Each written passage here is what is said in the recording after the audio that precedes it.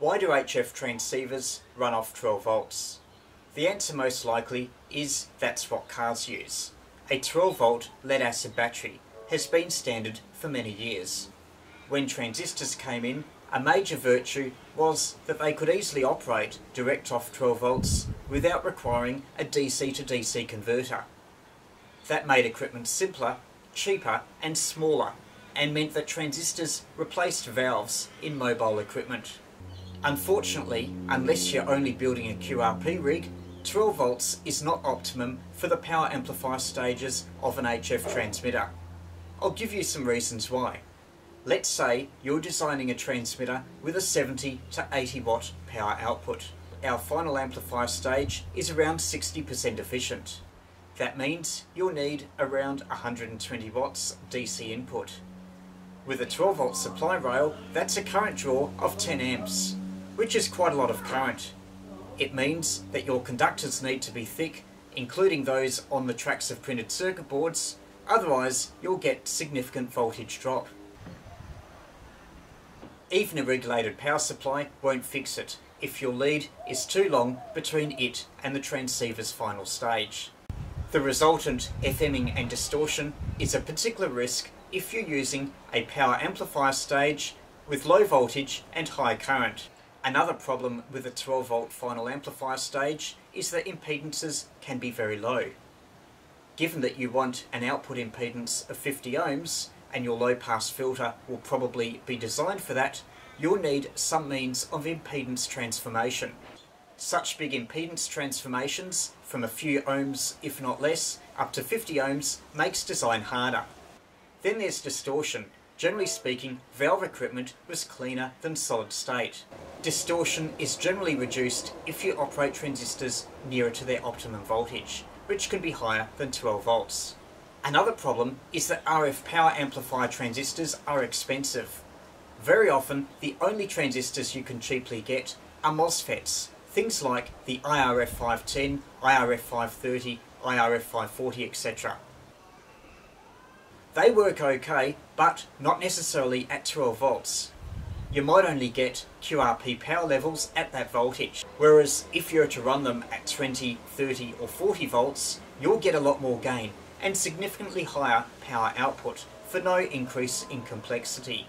So you can see that unless you're building a QRP rig, it's wise to use voltages higher than 12 volts if you're building an RF power amplifier.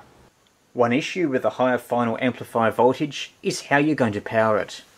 Most amateurs have a power supply that gives 12 or 14 volts at around 20 amps. That can power a commercially made 100 watt transceiver. However, if you do want to experiment with higher voltages, you'll need to make other arrangements for the power source. One of the innovations of the last 10 years has been continued development in battery technology. You can get batteries around 12 volts, which can provide much higher peak current outputs. However, they are often still around 12 volts, meaning that if you want to take advantage of the greater efficiency of a higher voltage fed RF power amplifier, then you'll need to put two of these batteries in series.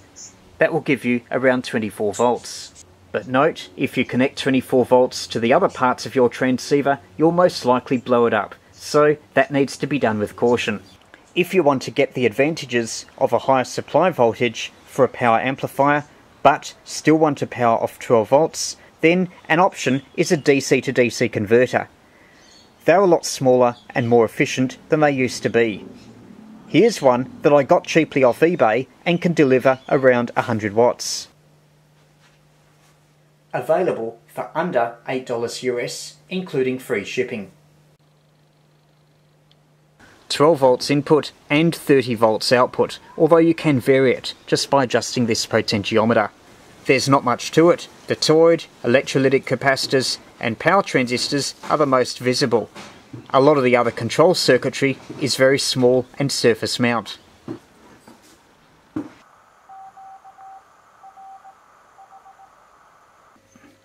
With the converter, when there's no load, the LED is green.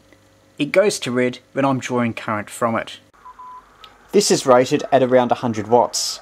With a 30 watt transmitter, which draws around 50 watts DC input, this only got very slightly warm. These converters are switch mode power supplies, and RF interference can be a concern.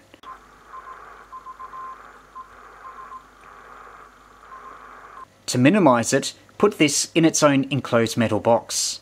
As well, have ferrites and decoupling capacitors on the outputs and inputs to minimise RF noise transfer. Just to summarise, if you've shied away from building higher than 12 volt power amplifiers because you didn't have the required power supply, why not consider a DC to DC converter?